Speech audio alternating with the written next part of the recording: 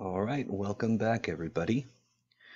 Hope you had a lovely and relaxing spring break. And now we are on the home stretch to the end of the year. So let's jump in. We'll get to it. And what I'm going to show you guys today is really simple. It's how we name acids and bases, and really, mostly how we just name acids, because naming bases is very simple. Now here's how we're going to do this. We'll get to bases in a little bit. They're really simple. We're going to break up acids into two types. What we're going to call binary acids versus what we're going to call oxyacids. Binary acids are just like they sound. There's two things, hydrogen and something else. That's it. Hydrogen and something else. Hydrogen and something else. You guys get the idea. Okay? What's cool about binary acids is that they're really simple. And here's how this works. When we have a binary acid, we're simply going to start with the prefix hydro. And this goes, on to all binary acids. Okay?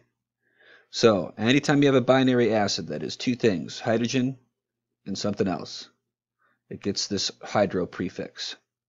So, if we were looking at, for example, this guy, HCl, obviously hydrogen, and this guy is called chlorine. You guys know that. We're simply going to take the ending to chlorine and change it to ide. And we'll take our hydro prefix, not chloride. We'll change the ending from chlorine to chloric. So that means we're going to take this whole acid, we're going to start with the hydro prefix and add our modified ion chlorine to chloric. That's all you do. Here's this guy, HBr. We'll take our hydro prefix because it is a binary acid. We'll take what was bromine and we're going to remove the ene and change it to ic. And so now our complete acid is now hydrobromic. Okay? Don't get fooled if it's one that looks like this. It's still a binary. It only has two things, hydrogen and in this case sulfur. So it's hard to change the ending of sulfur, so we're simply going to add that ic, sulfuric, to this. So this will be hydrosulfuric acid. Okay? That takes care of binaries. If it's going to ask you to go the other way, for example, let's say it was going to ask you to write the formula. Here is hydronitric, let's say. Now it's a binary, and so you know it only has two elements, hydrogen and nitrogen. And this is going to bring us all the way back to writing formulas in chapter 7. So you know that hydrogen has a charge of +1. You know that nitrogen has a charge of -3. It's on the back of your periodic table that you all brought home with you. I'm sure you did. If not, I will post it for you. And so we're going to do our little drop and swap. So hydronitric acid would look like this. Okay? Oxyacids are simpler and a little bit more complicated. We call them oxyacids because they contain oxygen. but not really. That's a way of saying they contain a polyatomic ion. So your list of polyatomic ions is right here. Okay? All of these guys. All right? So anytime you have a polyatomic ion, that is what we're going to call an oxyacid. Okay? They're real simple. First off, no hydro prefix. So don't even worry about it. All you have to do is find out what the polyatomic ion in it is. So for example, now notice how this is not a binary acid. A binary acid only has 2 elements. This has 3. You know that this is an oxyacid. So we want to find what the name of this polyatomic ion is. That's what this guy is for.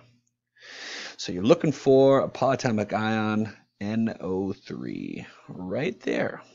Okay, it's called nitrate. So because this polyatomic ion is called nitrate, we're going to name this oxyacid using the fact that this polyatomic ion is nitrate. But here's where things can get a little weird. So I'm going to say something here, and it's going to sound weird. My cat's going to look at me like I just lost my mind, but this is going to help things out a lot. All right? We're going to use this to remember how we name our polyatomic ions when they are in acids. We're going to say, oh, I see U8. Did you save a bite for us? Sounds weird, right? The fact that this polyatomic ion ends in 8 tells us that we're going to change its name to IC. So that means it is now nitric acid. Okay? 8 becomes ic. Now, if it looked a little different, if it looked like this, for example, okay, HNO2, it's still an acid, still got H in it, but now the polyatomic ion is a little different looking. Now it looks like NO2 right here. NO2 is not nitrate. Now it's, nitrite. That's going to get a different ending. Oh, I see you 8. Did you save a bite for us? Well, because nitrite looks a little different, we're going to change that nitrite to nitrous. And now this is nitrous acid. Okay? So, not a lot of difficulty involved. Let's say it was asking you to go the other way. Let's say it was asking you to take an acid that is clearly an oxyacid and give you the name. Okay? Clearly an oxyacid, clearly not a binary. So we're looking, we know H3, there's 3 hydrogens, it's an acid. We know we have a polyatomic ion, PO4. Where do I find it? PO4. PO4.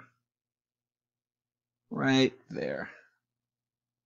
This is called phosphate. So if it was going to ask you to give you the name, no prefix, we're going to call this phosphoric acid. What if it gives you the name and wants you to give you the formula? What if it tells you something like, okay, something like that? Let's say that we have the name first, something called oxalic acid. So we're looking for a polyatomic ion that looks like oxal and ends in -ate. Right there, oxalate. C2O4, and it has a charge of 2-. So if it was going to ask you for the name, oxalate looks like this. It's got a charge of -2. Since we're talking acids here and they all have hydrogen, how many hydrogens are we going to need? Well, hydrogen's got a charge of +1. So a little drop and swap, but you don't need the parentheses when there's only one. Okay? So I'd like you to take this for a spin. If it's going to ask you to name bases, they're all super easy because they all look the same. They all contain hydroxide and whatever the element is. So we don't need to get too weird with naming these. I don't think it's going to ask you to name any of those in what I'm going to ask you to practice because they're all the same. So let's try naming some acids, and we'll take a look at the answer key together when I see you next time. Okay? Have a good one.